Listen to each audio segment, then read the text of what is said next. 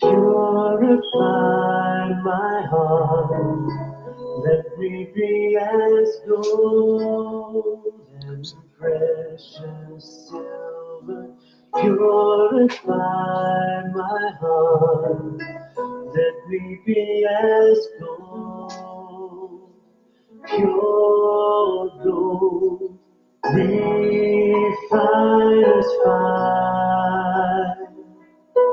My heart's one desire is to be holy, set apart for you. I choose to be holy, set apart for you, my master, ready to do your will.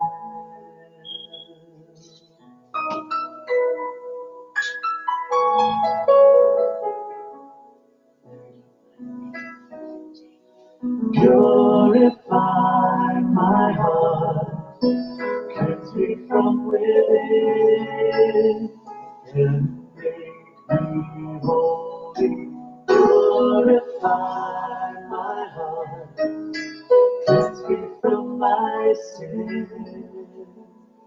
Deep within, refiner's fire. My heart's one desire is to be holy, set apart for you, Lord. I choose to be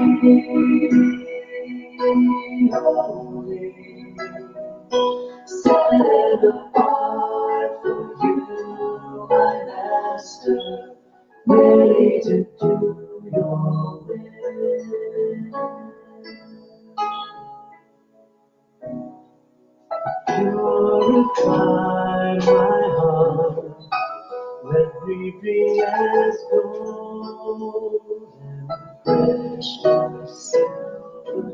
Purify my heart, let me be as gold, pure gold, refiner's fire. My heart's one desire is to be holy, set apart for you, Lord. I choose to be holy, set apart for you, my master, ready to do your will.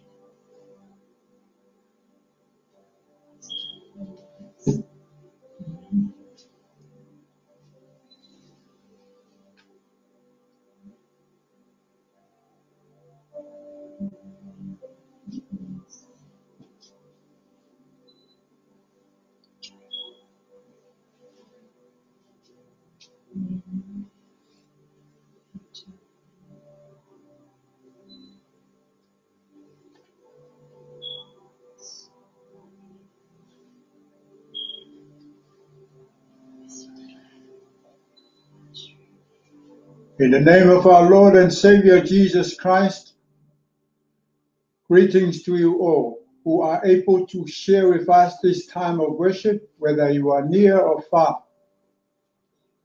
Also, greetings to all our parishioners at Newton PIC. Kia ora, kia orana, whakalawhalaiatu, maloni, maloelelei, e sampula vinaka, whakalofa atu, talofa lava. Before we start, I want to let you know there will be Holy Communion before the end of our worship. So please get your bread and wine ready. Let us worship God. Shout for joy, the tomb is empty. Clap your hands, death is cheated. Dance and sing, Christ is risen. Christ is risen indeed. Let us pray. Almighty God, with joy and praise, with awe and wonder, with gladness and celebration, we worship you. Speak to us again today through all we read, all we hear, all we sing, and all we do. We pray in Jesus' name. Amen. Now let us hear the word of God. Our lectionary readings today comes from the Old Testament. Psalm 118, verses 1 to 2 and 14 to 24.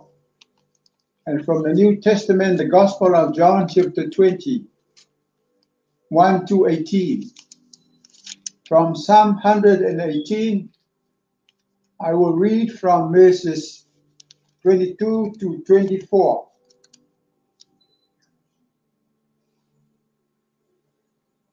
The stone which the builders rejected as worthless turned out to be the most important of all. This was done by the Lord. What a wonderful sight it is. This is the day of the Lord's victory. Let us be happy. Let us celebrate. From the Gospel of John, chapter 20, I will be reading from verse 14 to verse 18. Then she turned around and saw Jesus standing there, but she did not know that it was Jesus. Woman, why are you crying? Jesus asked her, who is it that you are looking for? She thought he was the gardener. So she said to him, if you took him away, sir, tell me where you have put him, and I will go and get him. Jesus said to her, Mary. She turns towards him and said, in Hebrew, Rabboni. This means teacher. Do not hold on to me. Jesus told her, because I have not yet gone back up to the Father, but I go to my brothers. Tell them that I am returning to him who is my Father and their Father, my God and their God. So Mary Magdalene went and told the disciples that she had seen the Lord and related to them what he had told her. Thanks be to God for his holy word. Let us pray. Dear God, bless the preaching of your word. In Jesus' name, amen. Our theme this morning is Christ is risen. Mary was the first person to see the risen Christ. She went ahead of the other women, and these women wanted to go to the tomb so that they may show their love for Christ in completing the burial preparations.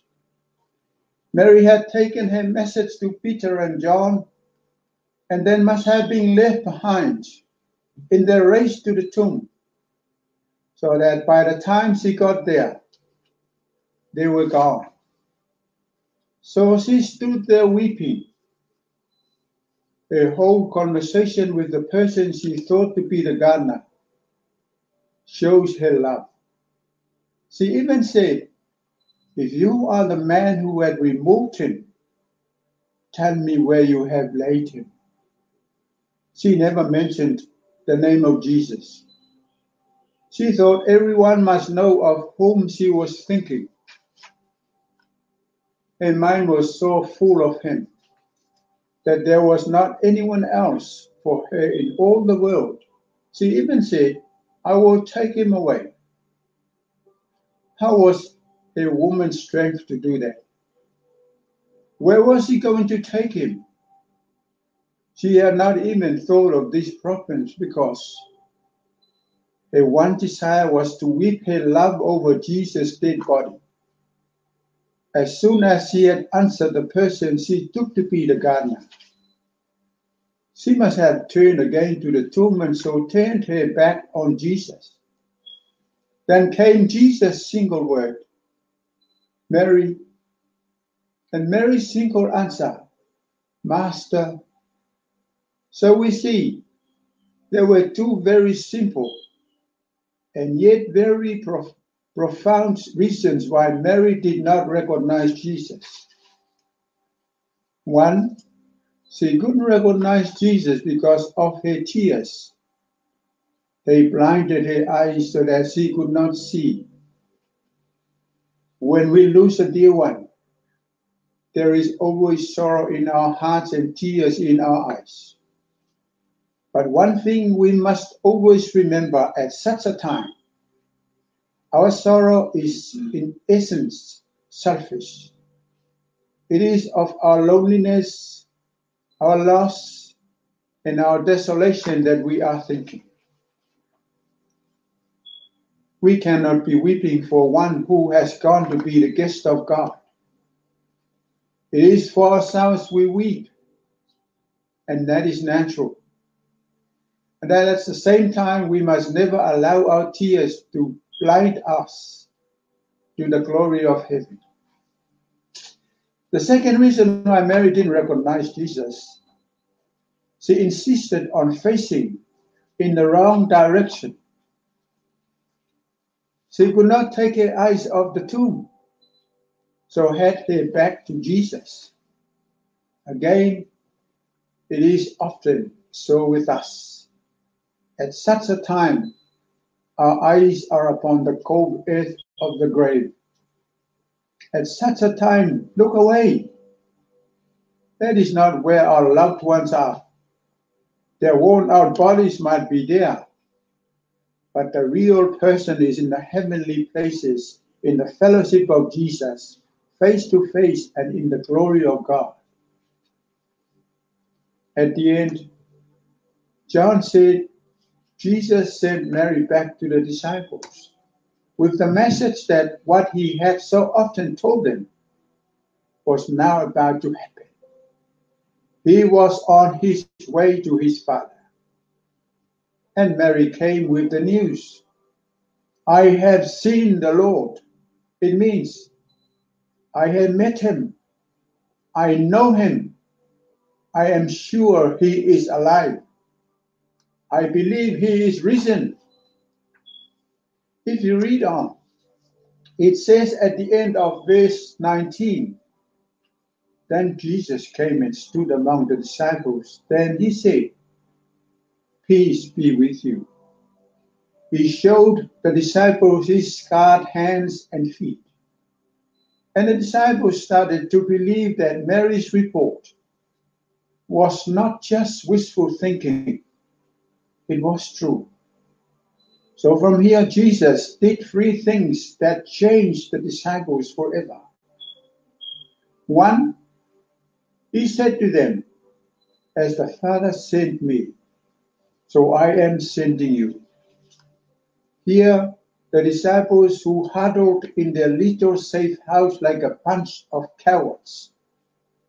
Jesus was still interested in sending them to continue his mission. Jesus came close to them and breathed on the disciples the Holy Spirit. This reminded us of the story in Genesis when God breathed life to Adam and Eve. On that day, Jesus told the disciples it was a new beginning. It was a new Genesis, and they were to be examples of a new kind of the human community. 3. This gave the disciples the greatest shock of their life. After what happened on Friday, anyone with scars like Jesus would have been expected to say, "Go and get revenge on those evil people who did this to me." But Jesus said, "I'm sending you with the power to forgive. Go with peace and forgiveness." Those aren't the responses you expect from someone who had suffered what Jesus suffered. But in that brief moment, when the disciples' locked hideout was filled with Jesus' presence, everyone was at peace. Everyone except Thomas, who was not with them that night. When the disciples met Thomas later and told him what they had experienced, Thomas told the disciples that he wanted to touch those scars with his own hands and see for himself, or he won't believe. A week later, Jesus invited Thomas to see and touch his scars. He didn't criticize Thomas for doubting. He wanted to help him believe. 10 days later, Thomas believed. He saw God in a scarred man whose holy aliveness is more powerful than human cruelty. I want to say this again. He saw God in a scarred man whose holy aliveness is more powerful than human cruelty. Thomas, even though he didn't believe at first, he stayed with the disciples. He was open to the possibility that his doubt could be transformed into faith. At the end, it was this same Thomas who was the last to believe, who became the first to realize that Jesus was not only the Messiah, he was Almighty God. So like the disciples, we are also sent with the power to forgive. And that mission is not just for brave people, but for scared folk like the disciples who were willing to become brave. It isn't just for believers, but doubting folks like Thomas. It isn't just for good people, but for normal people like you and me and Peter and Thomas and the disciples. It isn't just for men either. It's no secret that men in many cultures often treat women as inferior. Even on resurrection morning, when Mary Magdalene breathlessly claimed that the Lord was risen, the disciples, the men, didn't offer her much in the way of respect. So, on that first Easter Sunday, Jesus was telling the disciples something by bypassing all of the male disciples and appearing first to a woman. The disciples experienced a new term here, fellowship, from what had happened.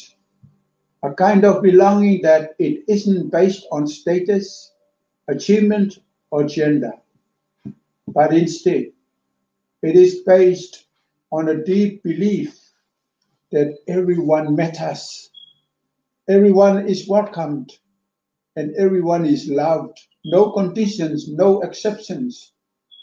It's not the kind of belonging we find at the top of the ladder among those who think they are the best. But at the bottom, among all the rest, with all the other failures and losers who have either climbed the ladder and fallen or never climbed in the first place. So on Easter Sunday, Jesus showed the disciples his scars, and the disciples started to realize that they don't have to hide theirs. So fellowship is for scarred people and for scared people.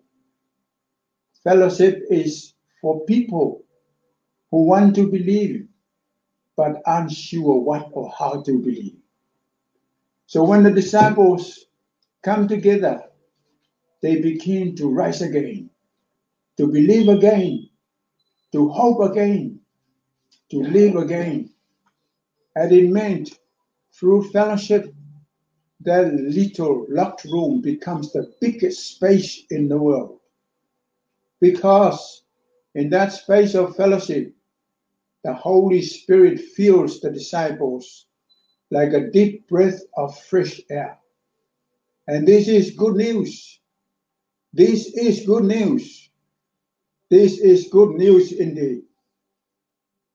This is a great reminder during this time of our journey where COVID-19 is a death threat to the whole world. Life as we have known it has stopped, where we are not allowed to go to work. We are not allowed to play with our dear friends. We are not allowed to visit our dear ones. We are not allowed to go to school. We are not allowed to attend church services. And we are even put on masks because of fear of death. But remember, like the darkness of the Good Friday, it didn't go on forever. There is Easter Sunday. There is resurrection as we celebrate today. So how do you feel this morning? Remember what the psalmist said many years ago. This is the day of the Lord's victory. It is one of the many days that the Lord has made. God has given it to you and me so that you can celebrate it, live it, grow from it, and serve him with joy. So today, tell the whole world again, Christ is risen. Christ is risen. Christ is risen. So later on, during communion, let us lift the bread and glass of wine and say, the Lord is risen. He is risen indeed. We too are rising up. We are rising up indeed. Let us arise in fellowship and continue serving him faithfully. In Jesus' name, amen. At this time, I will now invite one of the sons of the PIPC Newton, Mr. Benjamin Marquisi, an opera singer, to sing us the hymn, To God Be the Glory. And while Ben is singing, please get your bread and wine ready in front of you.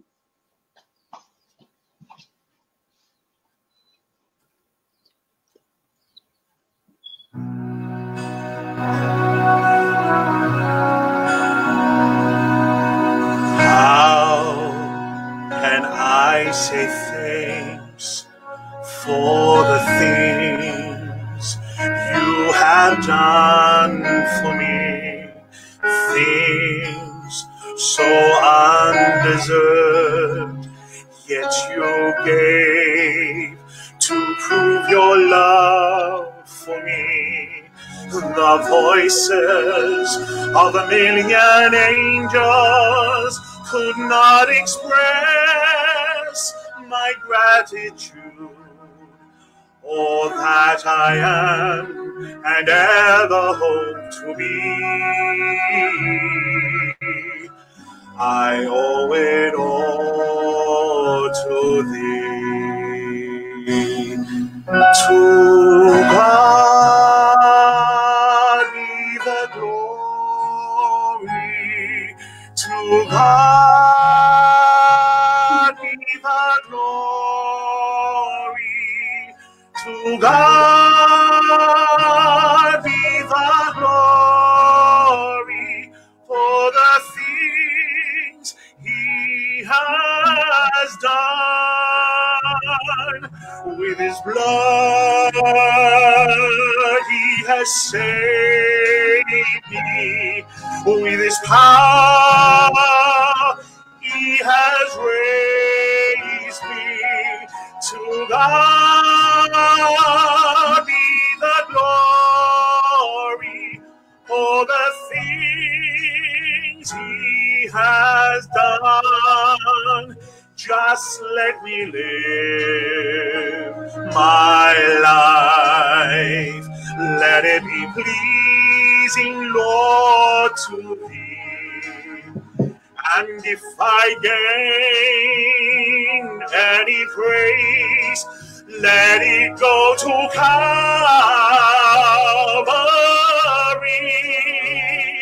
With his blood he has saved me. With his power he has raised me. To God be the glory for the things he has done. To God be the glory. To God be the glory. To God be the glory for the things he has done. With his blood he has saved me. With his power he has raised me. To God be the glory for the things he has done. Amen. Amen.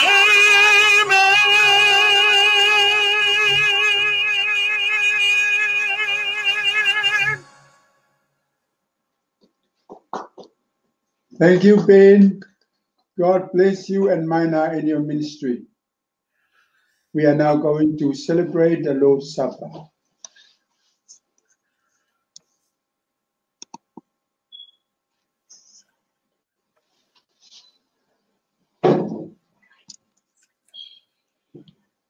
Welcome to the Lord's Supper. It is for those who will come and see in broken bread and poured out wine, symbols of Jesus' life, shed for us on the cross. I invite all who are seeking him to come and share in the feast. Let us pray. Loving God, bless the bread and wine. Bless us, your people, in bread and wine.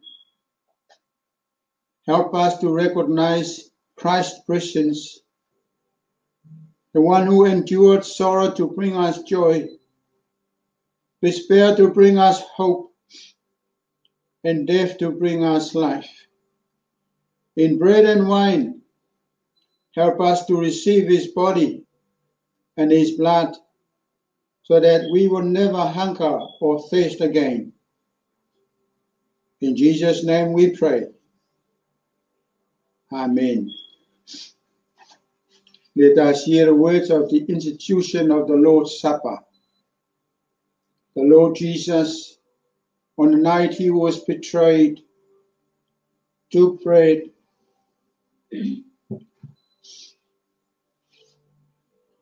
and when he had given thanks as we had, he broke it and said, "This is my body, which is for you. Do this in remembrance of me.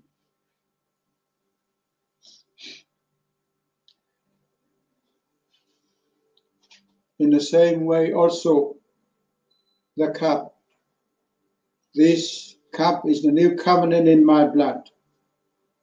Do this as often as you drink it in remembrance of me.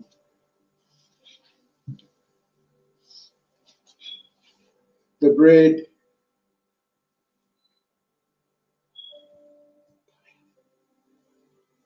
the body of our Lord Jesus Christ given for you. Let us take it.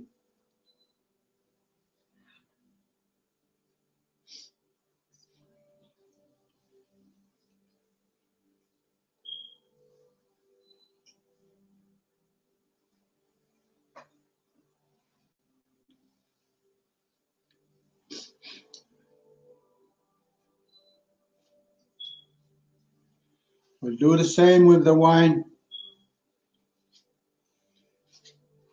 The blood of our Lord Jesus Christ given for you.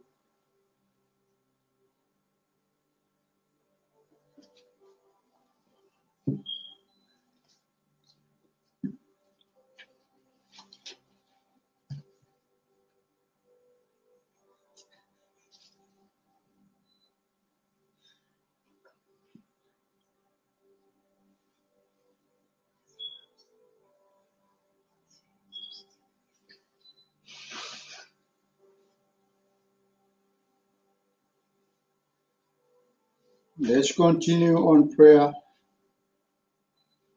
Lord, you appear to your disciples, bringing new beginnings, a new chapter, speaking your word of peace, promise, and comfort.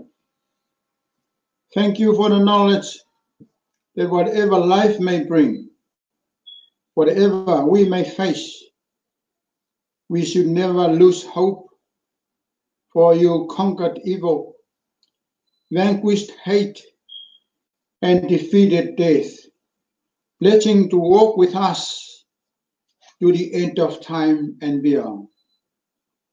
We thank you that it is in that assurance we live and move and have our being. In Jesus' name we pray. Amen. Now let us sing to the praise of God our last hymn, Christ the Lord is risen today. If you have a hymn book, you can join in.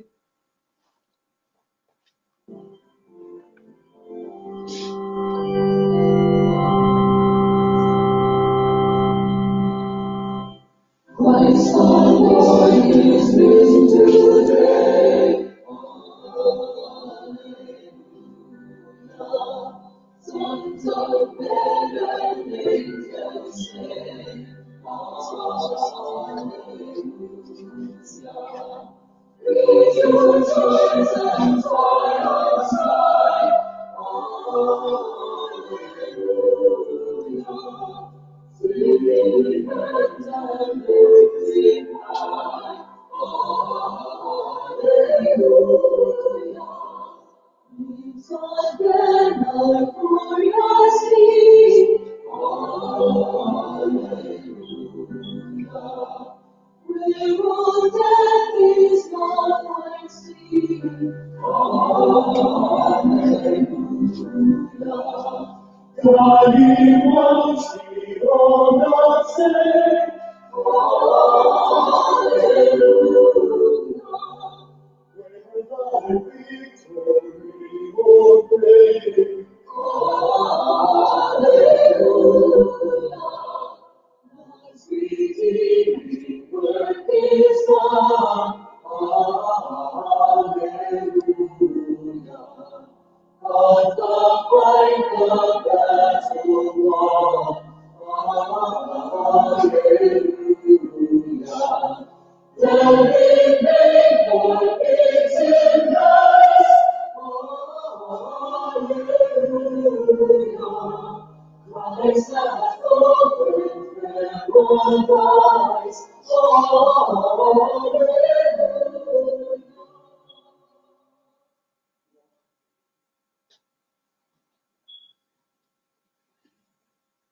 The benediction. Gracious God, when faith grows cold, rekindle it. When commitment grows weak, strengthen it. When love fades, restore it. When vision withers, revive it. Speak afresh into our lives and breathe your spirit upon us, so that we may know and respond to you with all our hearts and live each day to your glory. Through Jesus Christ our Lord. Amen. Happy Easter to you all.